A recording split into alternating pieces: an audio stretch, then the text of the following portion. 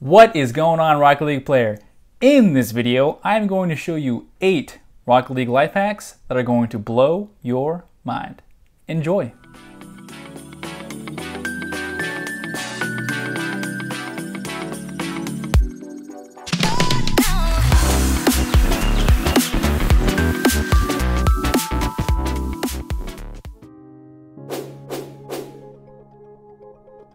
Have you ever been in a post-game casual lobby just waiting and waiting for other players to join? You might have said something like, dude, the normal queue doesn't even take this long. I'm just gonna go back to menu. Well, you probably didn't know that you can double search. Nani? Yep. Instead of going back to menu, just go ahead and restart the search from inside the post-game lobby. Then, whichever picks up a match first, wins. Shout out to my boy Smuffin for that tip. This life hack is going to show you how to turn 50-50s into 70-30s. This one is huge, boys and goys, and I will show you the clip of exactly how powerful it is. So check this out.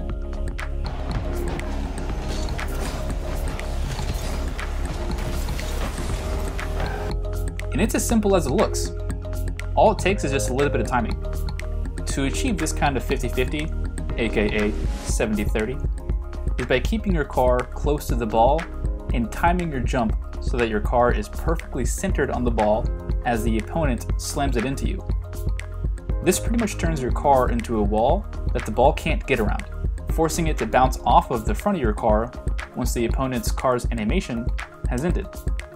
This has uses for pretty much every single aspect in the game and is heavily used in 1v1s. But you can honestly use it in every game mode because it just sets you up to be more successful in your 50-50s, which are now 70-30s.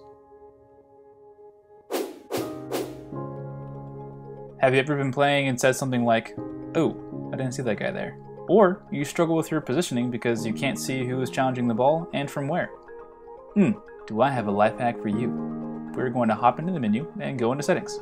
If you tab over to interface, you'll see an option that lets you change nameplate settings. And you can change these to whatever you want, but most importantly, you can change the size of the icon, which helps a ton if you're trying to figure out where everyone is on the field. If they're annoying to you, you can make them smaller, or vice versa. You can even adjust if it displays their name or just a symbol above their car.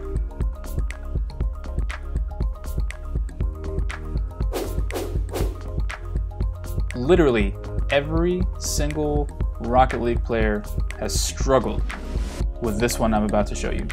And it might be the most frustrating thing to happen in Rocket League.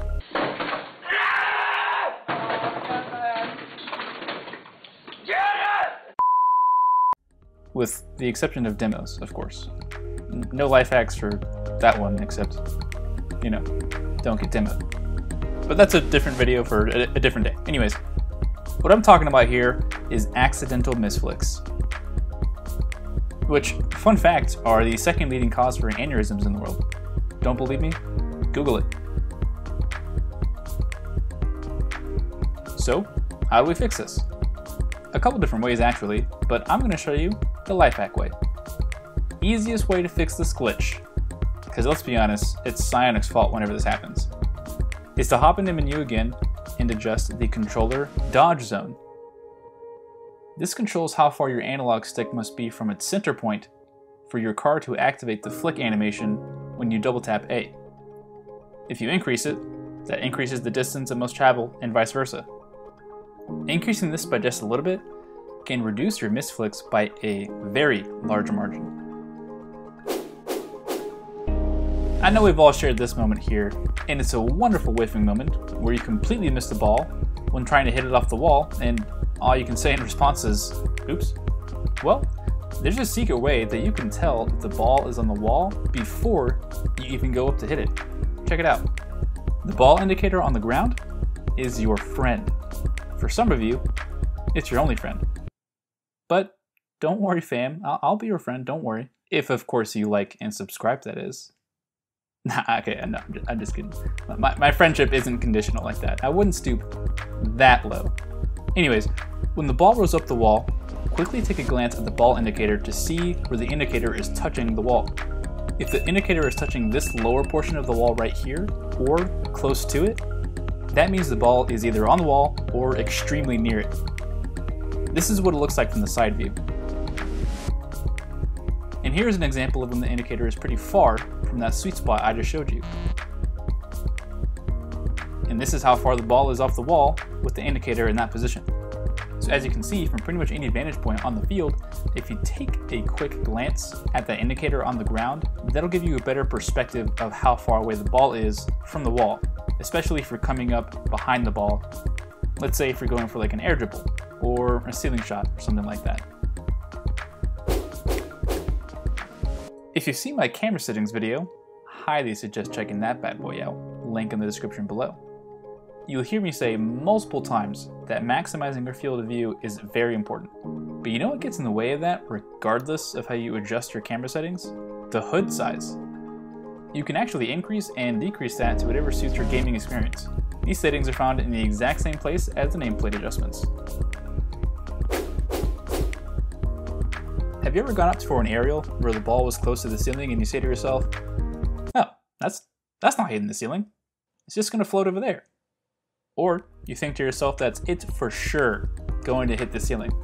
So you try to anticipate one of those moves. In either case, and especially if you're a new player, you're gonna miss this more often than you hit it. So here's a life hack to fix that. Well, you know how there's a ball indicator on the ground?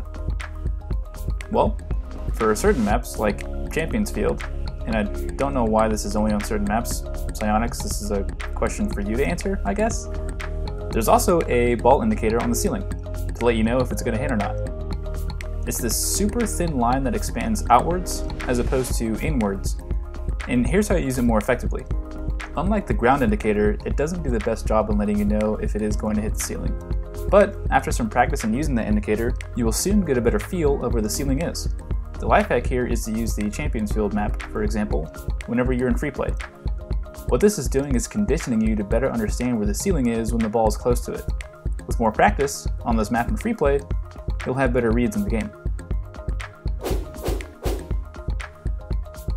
I think many of us playing the game have been in a situation where you don't have a lot of boost, but for whatever reason, you are especially motivated to go up for an aerial that you have absolutely no right going up for. It all happens. We all do it. But you went up for it, you shouldn't have. The other player beat you, and now you're just floating through the air, contemplating why you're even up there in the first place. In the arms of the angel. Yeah, we've all been there. Something that I see a lot of lower ranked players do is not use their boost to get back down to the ground. It's simple, guys.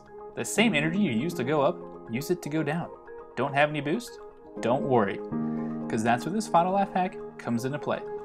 Fun fact, if your car is suspended in the air and you hold right trigger, this will actually cause your car to move forward by a little tiny margin.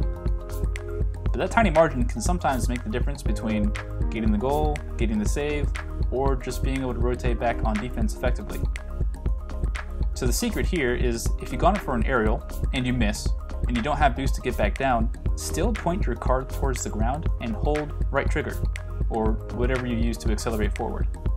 This is going to bring you back down to the ground just slightly faster than it would have if you just let your car float.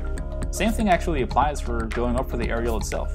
This just gives you another leg up over players if you're trying to beat them to that high aerial, or if you're trying to beat them back down to the ground. So there you have it, 8 Rocket League life hacks. If any of those were new to you, drop me a comment down below and let me know which one. And if you like this video, it'd be awesome if you smash those like and subscribe buttons. I'll catch you in the next one. Peace.